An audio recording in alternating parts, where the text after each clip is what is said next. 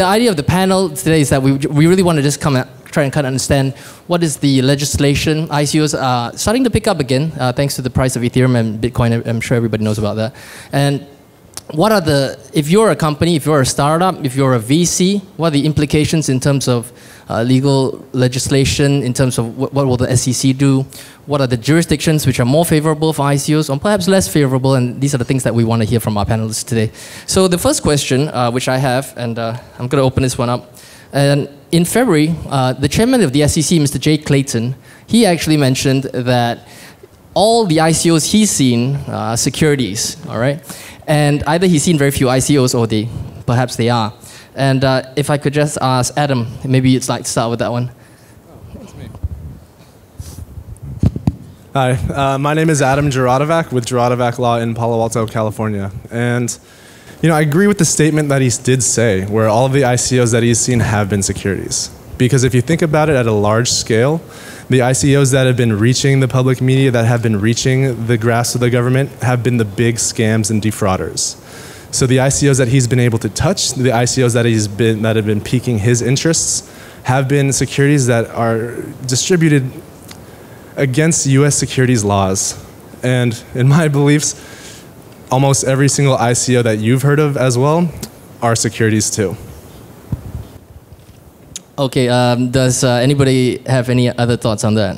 David, maybe. Yeah, so I don't know how much people in this room know about US securities law, but just to give you guys a 10,000-foot view on why he would say that. So in the US, in a security, there's this test called the Howey test, and basically looks at an offering and says, is this a security or is this a product? And what every ICO has been wrestling so far is whether or not they're giving you enough utility that they're not a security or whether or not they're a security.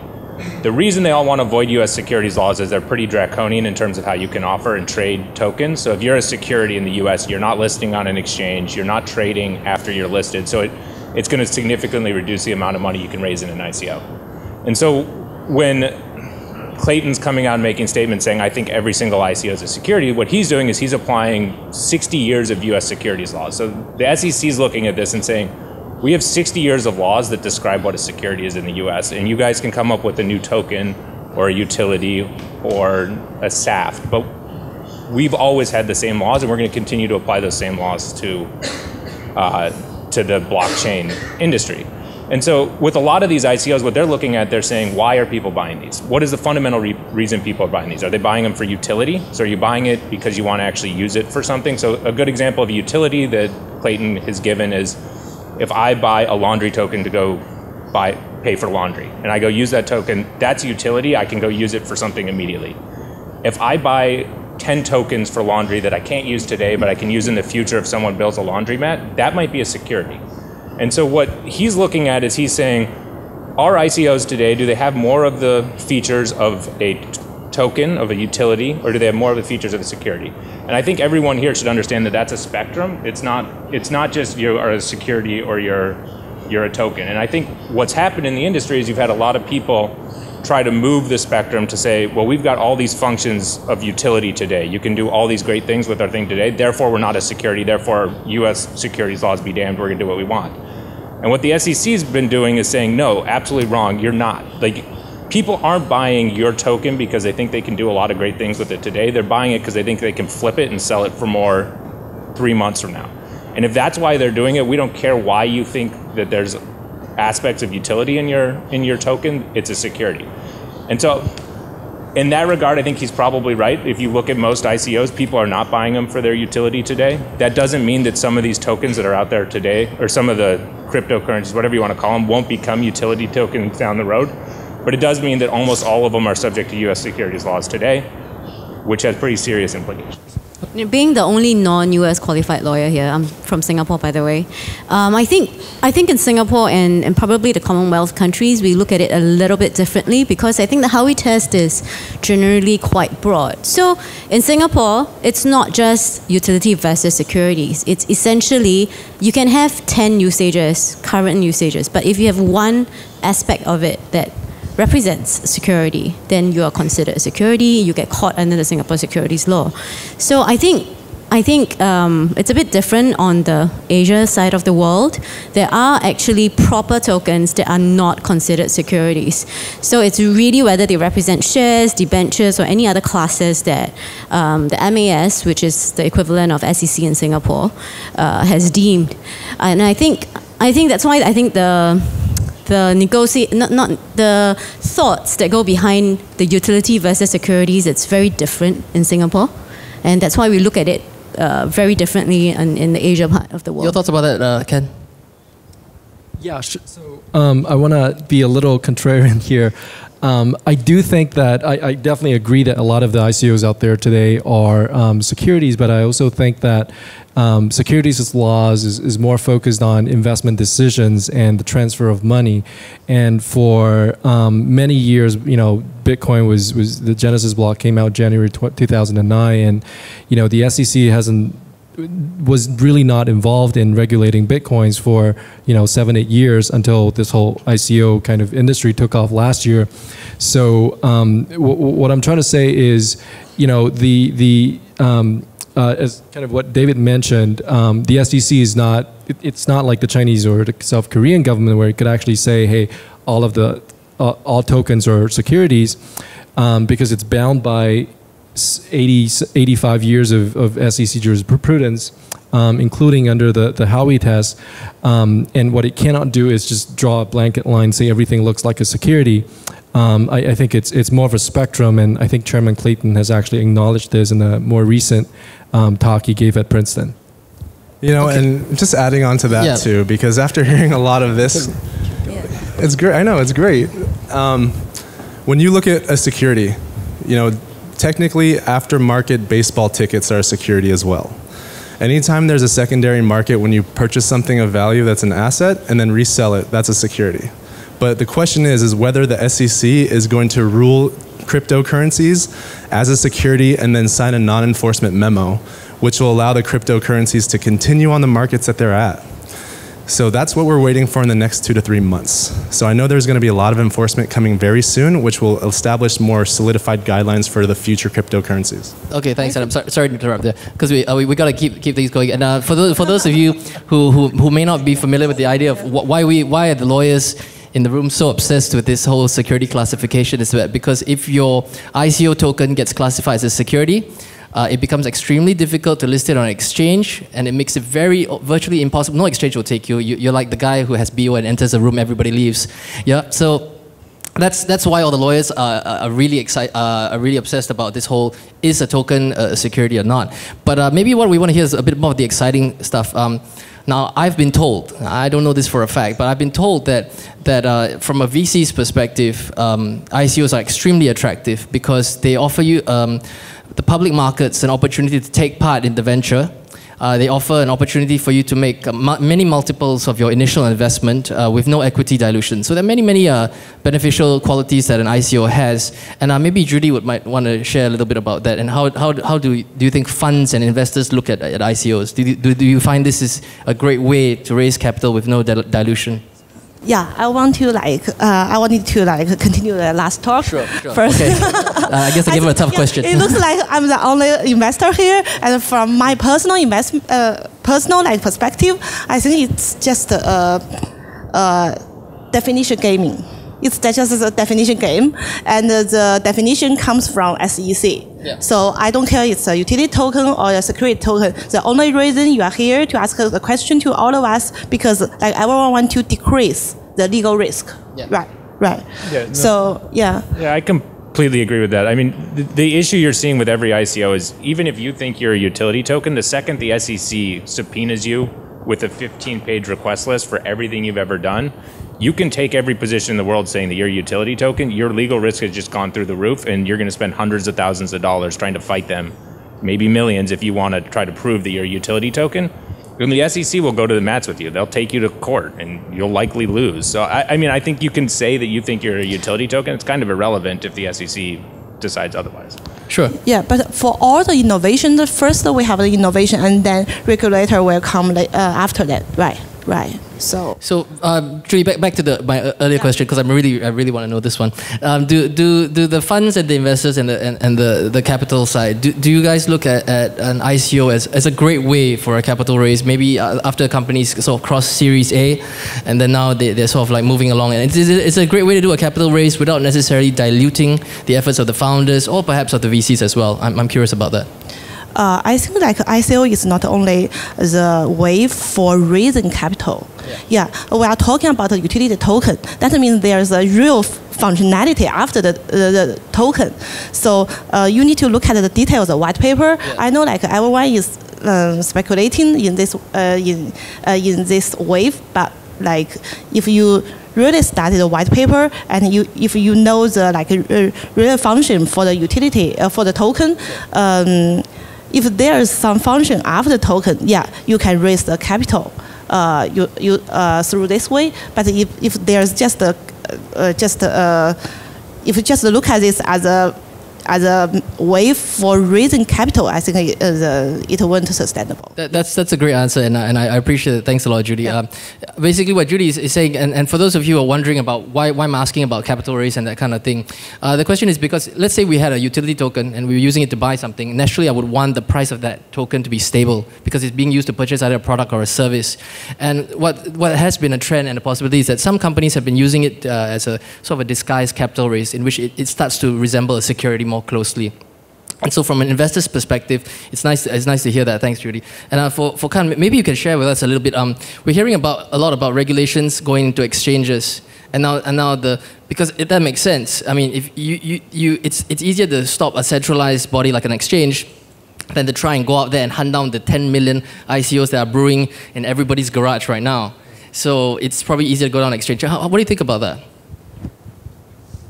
Yeah, I mean, I definitely agree that that's one of the reasons they've been targeted, because without exchanges, there's no liquidity, there's no pump and dump, you can't actually do much. What I want to say about exchanges is, the SEC has been going after them as, exchanges of securities. But, another part that I think is also really important is also money laundering, and exchanges have to be licensed as money transmitters. And that's something that's kind of under the radar that not a lot of people talk about. So, I mean, I don't really have an opinion as to, why well, do you think that this is the right approach, or should we get more regulation? Perhaps maybe in the overall broader market, maybe the SEC should throw out more clear diktats, if you like, as to what are the rules of the game, and then how do we play by the rules? Yeah, so I've had a few people approach me about starting exchanges. I have some opinions on that. I think the way the SEC views this is they already have an established framework for how to regulate exchanges. If you're going to sell a security on an exchange, you have to register. It's pretty simple.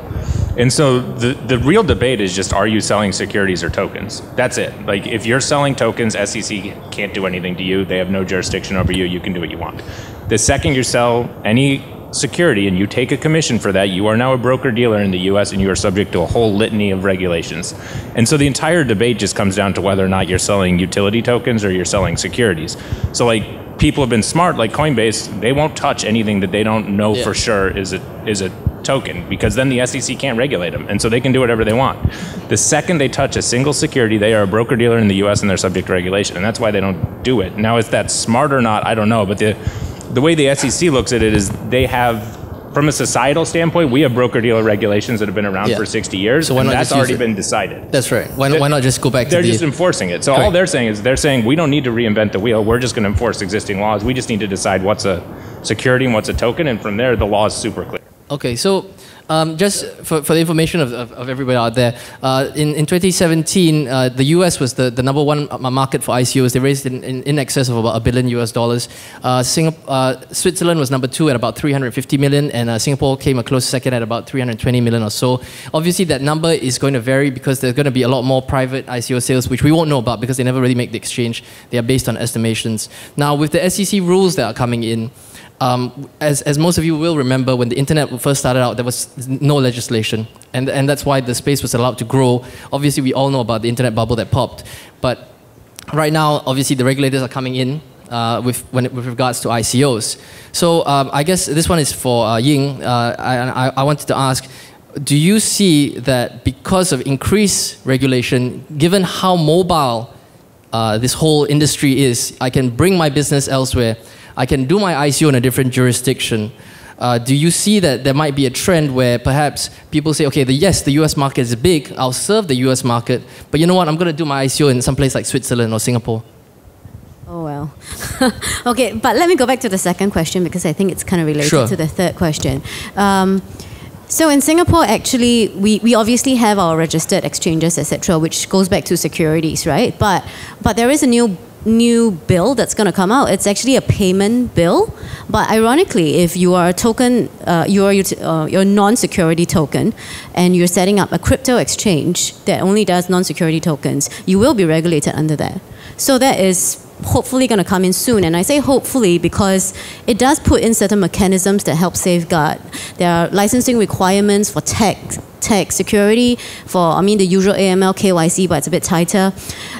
So I think regulations per se is a good thing. The issue is just jurisdiction and enforcement, right? Because like in SEC, if SEC is really strict about it, how is SEC going to enforce any regulations against, say, a cryptocurrency exchange that has no office, nobody located in USA? It's about extraterritorial enforcement. Okay. Yeah. Great. And I got the next question for Judy. And basically, as an investment, be it whether you're looking at seed, whether you're looking at Series A, and let's say one of your portfolio companies decides that, okay, we're going to do we want to do an ICO. We don't want to raise any more money through the traditional VC route. And what are your views on that? And how do you approach it when for instance, a startup or an early stage company comes to you and says something like that? In terms of raising capital, or in terms of they want to do an ICO. Yeah. But so, it's about motivation. First, we will ask what is the motivation for them to do the ICO, right? So let's say it's basically a disguised capital raise. What do you? Okay, just the capital raise. Just the capital raise. I think. It's a tough question, but and for the investor, we are not the founder of the. That is something we cannot control. Yeah. But if we will support all of our portfolio companies in low risk way, and if they can do ICO, we will be very supportive for them to do a real real ICO. There's a real function after the token, and we will suggest to do we will suggest that to engage lawyers as soon as possible, and we will tell them what will happen after ICO, according to our experience. To be honest, what I say is a very easy way to raise capital. Okay. Yeah. If this is a trend, if ever Stanford kids who wanted to start a business, I think they will. I think currently they consider ICO first, and then accept his dad work in school, something like that. Yeah.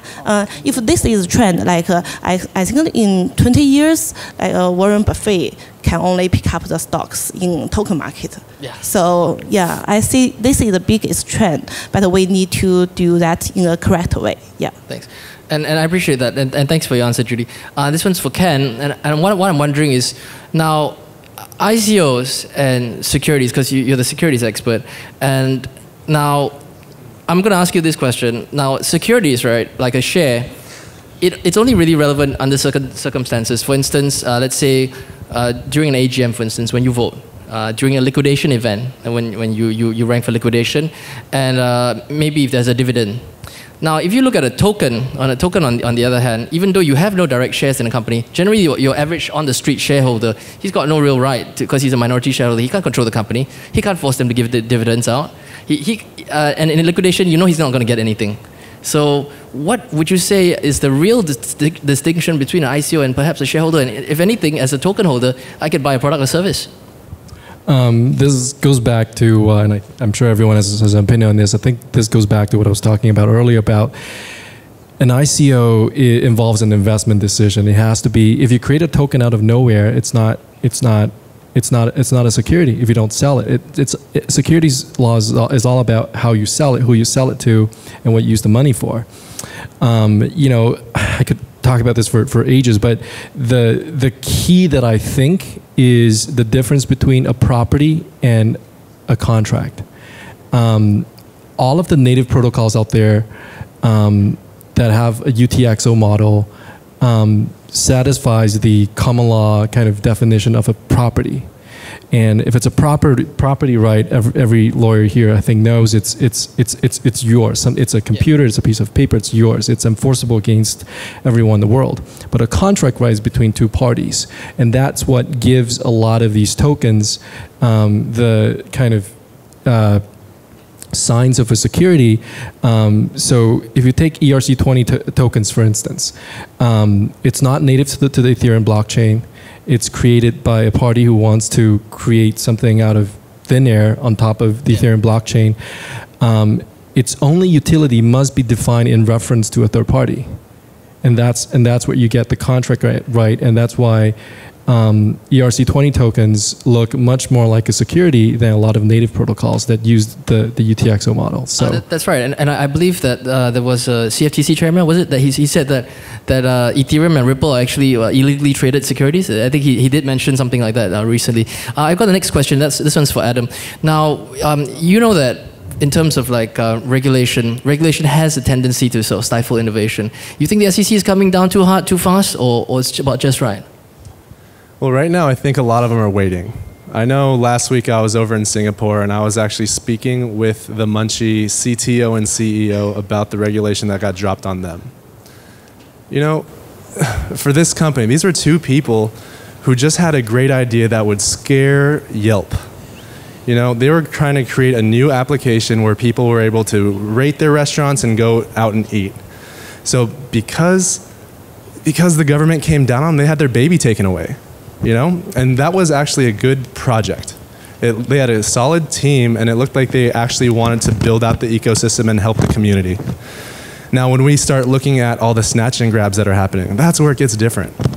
Then you see, who is the SEC protecting? The SEC isn't protecting the companies or the legacy companies who are afraid that their businesses are going to go away. The SEC is protecting the average everyday American who recently, in 2017, started opening up separate credit cards and purchasing ICOs and purchasing coins and maxing out those credit cards. When you see a lot of these ICOs are snatch and grabs, that average American is left on his butt. And that's who the SEC is protecting. And you know, the USA has a really good reputation of protecting their citizens a little bit quicker. And I say that really relatively speaking, right? Really relatively speaking. But they are waiting to see how this industry evolves a little bit, which is stifling innovation, but I think in the whole, it is helping Americans. I have another question for David. Sorry, this one's for David. And I would say that many investors and indeed many regulators sometimes fail to draw a distinction perhaps between the technology that underlies the blockchain and the ICOs, so that it just all gets amalgamated. It's like when, you know, whenever you mention Bitcoin in casual conversation, oh yeah, I know what that is, that's a scam, right?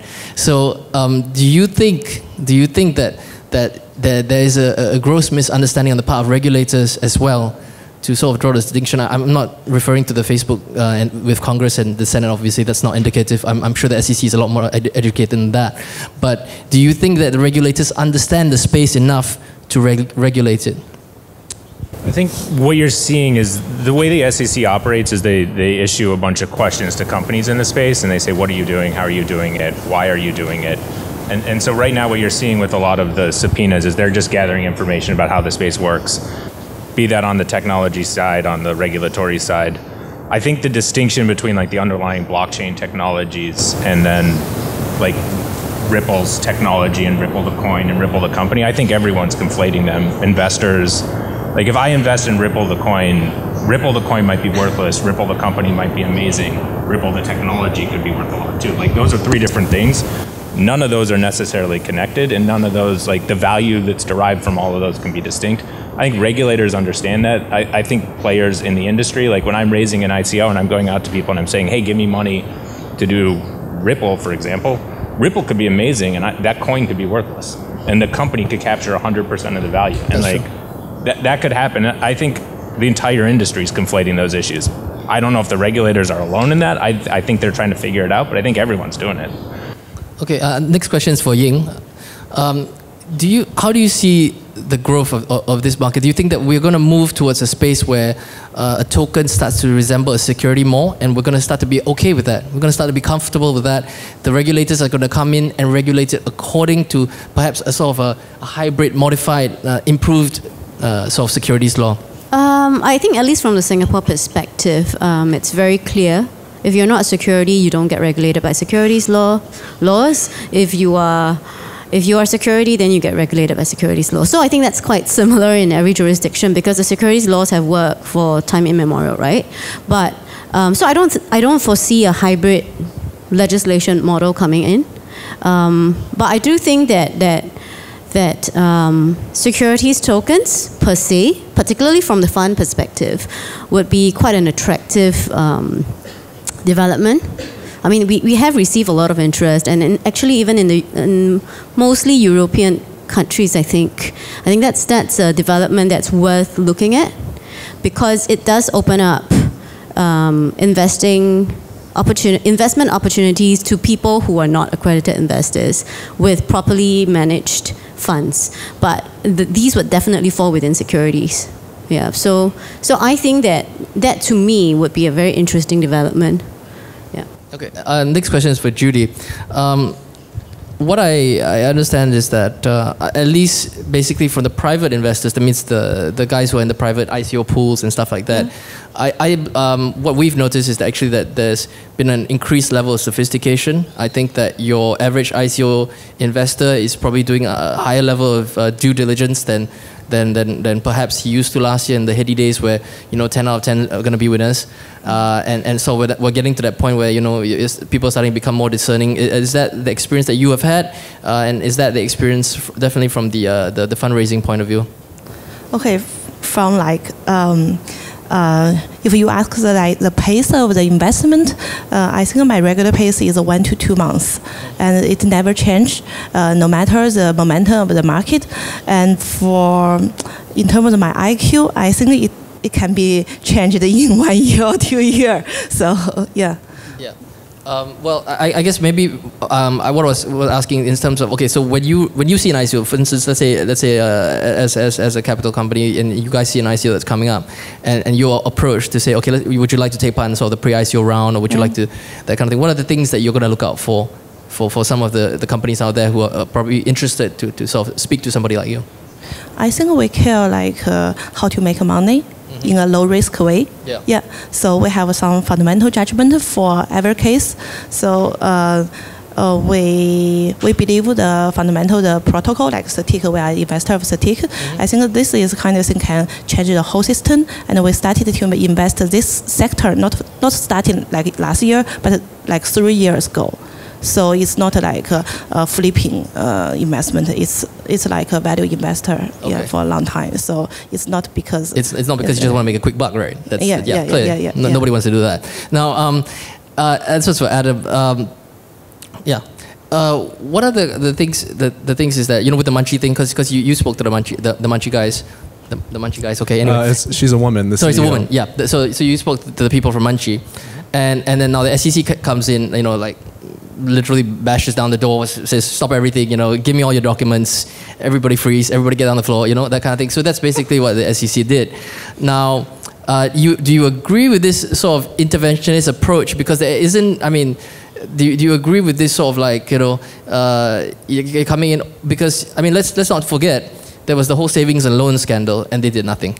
And there were so many episodes in the SEC's history where the SEC hasn't actually stepped in, despite where there were glaring, malfeasance, fraud, whatever you name it, it was there. They didn't step in. And with Munchie token, technically speaking, nobody got hurt yet. And no, it's possible nobody would have gotten hurt. And do you agree that they should have come in because they seem to be moving in?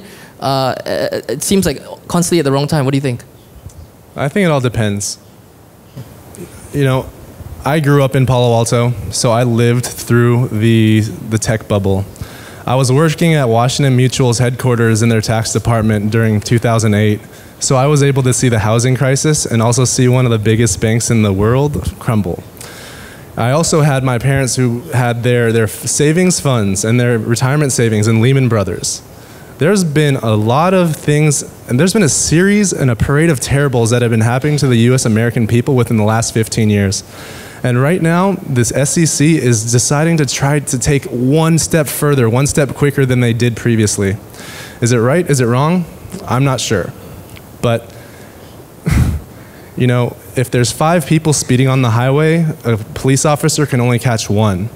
But then they'll be able to be more fully prepared during the next time and the next go around when they see more of those perpetrators happening again. So was Munchkin doing anything wrong? I don't know. They had a token offering and they raised ICO funds just like thousands of other companies in the world right now. But they were one of the targets from the SEC. So they got caught, and that's unfortunate. I think there's a Chinese saying that describes that exact scenario, so 杀一儆百, which is to kill one and you frighten everybody else. So, but I don't think that's actually doused the sort of enthusiasm for ICOs. If anything, I think that lawyers such as us, we finding even more ways to help clients to sort of meet their end goals. And I mean, let's be honest, not all companies are frauds, and the majority are not. Most people don't wake up in the morning and go like, oh, you know what, I'm going to do a startup and just screw everybody of all their money. You know, that's just not what people. I mean, hopefully, that's just not what people do. So and this was for David. What do you think as a lawyer? Let's say you've got a good startup, perhaps he's post Series A. He comes to you, says he wants to do an ICO. What is your approach? Go to Singapore. Thank you. No, honestly, so our law firm, I mainly represent hedge funds, venture funds that are investing into this space. So I look at it from that perspective. I've had a bunch of people just because of those contacts come to me and ask me about helping with ICOs. We won't do it, generally speaking, because of the risks involved from our law firm standpoint. Because if you look at it from a law firm, we're going to help you raise an ICO in the US. Almost for sure the SEC is going to subpoena you. Yeah. Almost for sure the SEC is going to disagree with our analysis onto whether or not you're a utility token or you're a security. So I honestly think that someone looking at that in the US right now, if you're looking at raising an ICO in the US right now, you have to think long and hard, what are the benefits? You're accessing a capital market that's huge. It's a great benefit. But we have securities laws in the US on how to raise money doing that. It's Series Seed, Series A, Series B. That's existed for all of time. And so if you want to come in and access our markets and you think that you're going to do it under a different regimen, maybe you can, maybe you can't. There's a lot of risks involved in that. So if I'm looking at a company and they're not based in the US, my honest advice to them would be go to Singapore, go to Switzerland, go somewhere outside the United States, issue your ICO from there. At the very least, non-US investors can freely trade that. Doesn't matter if it's a security in the US. As long as those non-US investors are trading outside the US, they can trade it all they want. You have liquidity on that side of things.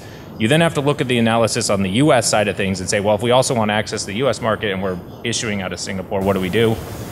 Potentially you then have a security, you're not going to have liquidity on the US side. So I think people here need to understand that if you have a security, your liquidity disappears. You cannot trade that on a secondary market. You have to have another exemption to trade it the second time you try to trade it.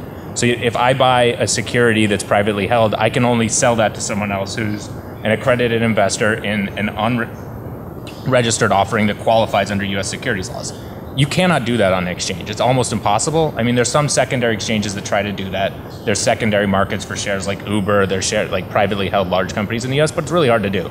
So if you're a company looking at that, I think the smartest decision, offer offshore, make sure that everyone else in the US isn't tainted by US laws, and then ring fence your US investors and they can deal with the securities laws here. Well, I think it goes back to the extraterritorial issue that I spoke about just now at the end of the day. So yeah, so I think you have to be prepared to give up the US market, I think, if you're doing an ICO, given the current circumstances, and also China. So yeah. Okay. Judy, from your perspective, and especially from Tanhua Capital as well, and as well as the Chinese government's approach towards cryptocurrencies and ICOs, I mean, their approach is quite clear. It's just it's an outright ban. And do you think that in some way kind of sort of slows down the growth of your own native companies in China in their ability to, because you know I've spoken to some VC, some investors, and what they say is that they have a huge band of companies which have tremendous value, but they can't get them up to the level where they could list on a stock exchange. But they'd be perfect candidates for the ICO, but they're just wringing their hands because they can't do much. What do you think? Go to Singapore. All right. Okay. So I guess if there was a takeaway from this session, is just go to Singapore. Okay. But we're not here to just. We're here to actually just. We want to shed light on what are some of the investors' viewpoints. What are some of the lawyers' viewpoints, and in terms of where do you think regulation is going? And because right now there is quite a degree of uncertainty. I think everybody's just sort of walking on eggshells. And would you? Yeah. Maybe Adam has something to say about that. So I know in the past month I've been to 3 different countries, and one of the things that have been happening in every single country, every single hub that I've been going to, is I've been seeing communities and ecosystems of co-working spaces that have to do with blockchain technology. And some of these companies, they're being formed in that country as a nonprofit because they want to focus on policy, because they know the change within this blockchain industry, or you know, the US government calls it distributed ledger technology because blockchain is a taboo word, is we need to regulate from within, and that includes a purge. So I know there's a blockchain hub in Singapore. There's a blockchain zoo in Bali. I know there's a blockchain embassy over in Atherton, California. And a lot of these founders, they want to come together and act as one unified voice, because in order to add legitimacy to this industry, we do need to clean out the bad actors. Sorry, you wanted to add something to that, too? So in our representation of a lot of people who invest in this space, I think the ICO does represent a great way to raise money really quickly. And what's unclear to me is whether or not it's going to create long-run value for anyone investing in this space. I think most people who are investing in this space, for now at least, seem to be looking at projects where they can turn around and flip it within 4 months to a year. Even my investors, my hedge funds, my venture funds are looking at and saying, look at the liquidity I can get in this. I can turn around and flip this to the public markets in this amount of time. And so like if you're asking a question, is the US regulation going to stifle long-run innovation? It might stifle the ability to flip a project that I don't know if it has long-run value or not. If you're looking at whether or not the underlying blockchain companies and where that value is going to get created, I'd argue that it's still happening in the US. Despite the SEC. Now, you might have a huge slowdown in the number of ICOs, but I think you're going to have venture capital and private markets step up and fund blockchain projects that actually can do something good. Like blockchain's going to do amazing things, but I think they're going to get the funding that they need if they can do really amazing things. Now, whether or not the ICO is the mechanism that they end up using, maybe not, but I don't know if that's going to hurt the US. Okay, I have a question. When it comes to the tokens themselves, do you think that even if it has a sound utility, once the tendency for a lot of these tokens is that once they get onto an exchange, that price just goes bonkers, you know, it's just off the charts. And now, does that necessarily add to the utility? Because, like I said, if I was going to a laundromat, I don't want my laundry to cost $1 today and 10 tomorrow. Then I do all my laundry today and then never do it again. So, what do you think about that? No, that actually goes to the heart of the Howey test, because, you know, if I have if I have a token out there right now, and a TV guru talks it up and says, hey, this is the new big thing that's going to be needed by 1 billion people around the world, everyone's going to buy, it's going to go through the roof. If the next day, if a competitor comes along and makes my token totally useless, does that mean it's no longer a security? Does it change day by day depending on third-party circumstances? It's very, very vague, and I think Clayton kind of talked about this earlier when he was at Princeton 2 weeks ago. It could be a security today, it could be a security tomorrow. It's a lot of facts and circumstances that you have to look at. Okay. Sorry. Yeah, but I think it will converge maybe 10 years later The volatility of the token market can be not like this for like long years. Yeah. Okay, well, to be fair, some of the VCs I've spoken to, some say that we're in the early stages. Some say because of the way the blockchain infrastructure is structured, we are like probably 1996, 98 in terms of the internet, just for a juxtaposition. And then there's some, of course, who say that we're in the midst of the bubble and the bubble's going to burst in the next 6 months, but then the next 6 months come along and suddenly there's a whole new bunch of crypto millionaires, okay? So what do you guys think? Okay, this is open to anybody. What do you guys think? Where are we in terms of not just the technology, but and the market as a whole? Are we, because we're all in this room today, are we all the early adopters? Are we the ones who will get in on the ground floor, or are we like so a bit late to the party? We haven't missed it, but maybe we could still get a little bit of that upside, which is just completely irrational. So like if you look at Bitcoin's history, I think we've seen like a 70% drawdown since December. So in the last 3 months, it's worth 70% less than it was worth 3 months earlier. Is that, I mean, if you think that's not the end of a bubble, that's worse than the .com drawdown from 2001 on. I don't know, like it seems like the market in Bitcoin moves at like 50 times what other markets move at, so like it can reinflate super quick and deflate. I think at some point these projects have to have fundamental value. At some point it cannot be I'm buying Bitcoin because tomorrow someone's going to need it more and I'm going to be able to flip it. At some point someone's going to look at that and say, can I use Bitcoin today? And if I can't use it today, it's not worth anything. And I think for now, at least, we're at the stages of these investments where everyone doesn't know where they are, and that's where a lot of the value is derived. Like, are we at the early stages of Bitcoin and it's going to be worth hundreds of millions of dollars? Personally, I doubt it, but maybe. And I think no one can legitimately tell you yes or no.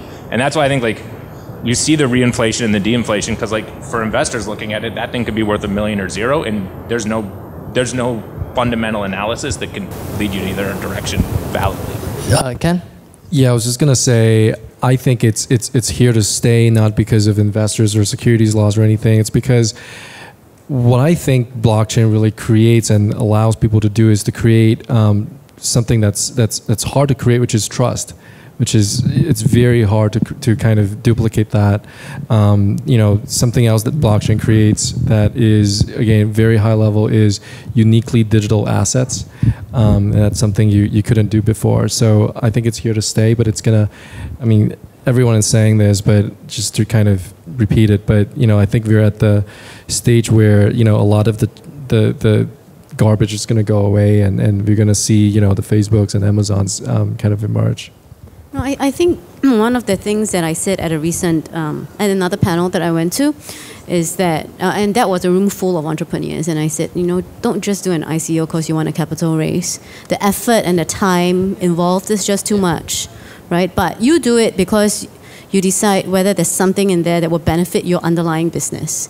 Say, for example, if you're a social media company, the marketing effort you put in will boost your entire project, for example, right? Or if you're in e-payments, international payments, that might be something subject to regulations, of course. So I think, and currently the projects and the leads that we're getting, it's a lot